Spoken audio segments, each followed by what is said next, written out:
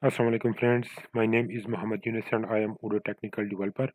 So in today's video we are going to talk about domains, so how we can add a domain on a field in XML. So in Odoo search, domains are values that encode conditions on records. So what does it mean? So like when we add a domain on some views on some field, it limits the values and show us only the records that match those conditions. So a domain is a list of criteria used to select a subset of a model's record. Like for example, there are thousands of records, and when you apply any domain, so it will show you that related records to that domain. Like it may be 100 records, it may be 200 records. So each criteria is a triple with so it contains three things. So first one is the field name, like in this case this is the field name.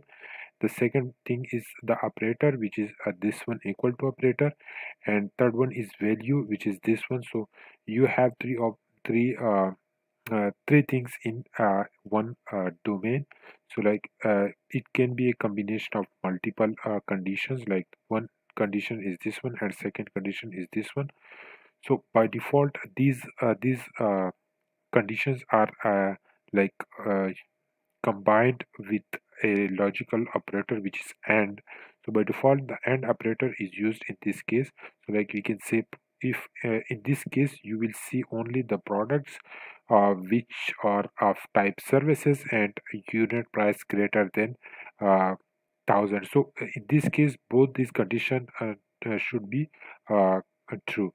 But if you want to add some other logical operator like OR operator, so you need to explicitly mention those at the prefix. So for example, let me show you.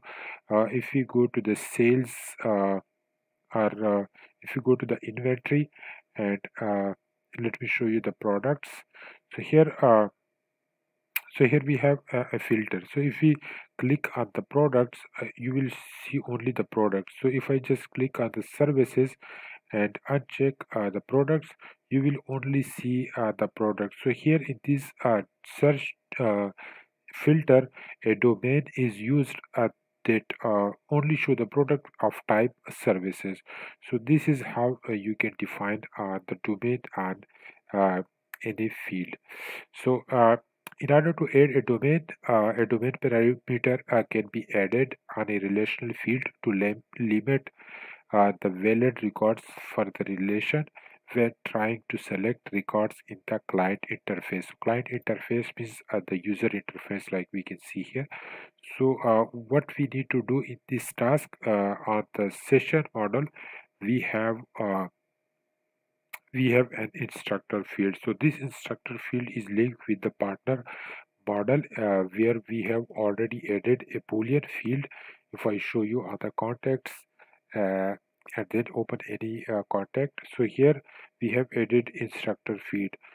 So on the session model we have as I showed you, we have our instructor ID. So here on the instructor field we need to add a domain to show only those records which have instructor true.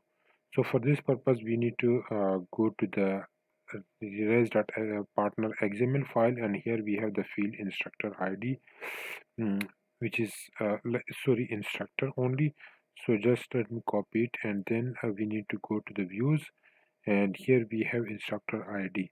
So here we need to use a parameter like an attribute with domain, and then we need to add the domain here like this. Uh, so the first thing is the field name, which is instructor, and second thing is the operator, and third thing is like value. So it should be true. So only show the partners which have instructor is equal to true. So in order to show this effect on this user interface, we need to upgrade the module. So go to apps, and then click upgrade button to upgrade the module. So after the module upgrade, you will be able to see the change. Like you will only see some limited records in the instructor field. So let me just go to the Open Academy after the module upgrade. So it has been upgraded successfully. So go to the Open Academy and then sessions, and let me open this one. So here let me try to select. So here we cannot see any contacts right now. So let me just go to the contacts and try. Let me just add like make this true for some of the contacts. So like this one and this one. Okay, and let me just go to the Open Academy and then session, open the session record and try to select.